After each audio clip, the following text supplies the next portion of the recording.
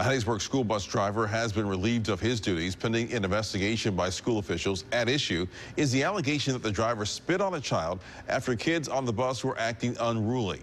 WHLT's Micah Barnes-Garcia talked with a concerned mother.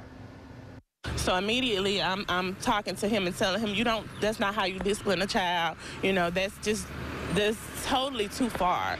Those were mother's words to a Hattiesburg Public School District bus driver after her son came home and said his bus driver spit on him. And I asked him flat out, did you spit on my son? And he told me, yes, I spit on your son. Allegedly, the incident occurred after students were throwing things at the driver. But even with disciplining those kids, you don't spit on them.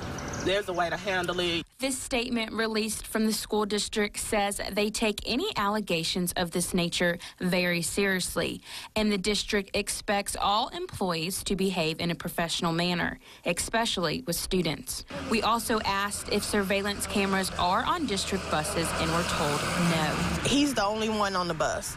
You have more than 10, 15 students that are on that bus, and you can understand how he could get frustrated. But if he's that frustrated, then he should ask for help. There should be someone else on the bus to watch those children. Bernard says students bullying each other on the bus is another issue, school safety. There's been multiple times that someone's hit him or, threw a pencil. I mean, it may be a lot of it small things, but a lot of those small things can add up to big things. I don't feel like the kids are protected on the bus or on the school campus if you allow your faculty to do things like this. You got to know what's going on, and if you know what's going on, you can step up and do something. Had I not known what was going on, then there would have been nothing that I could have done.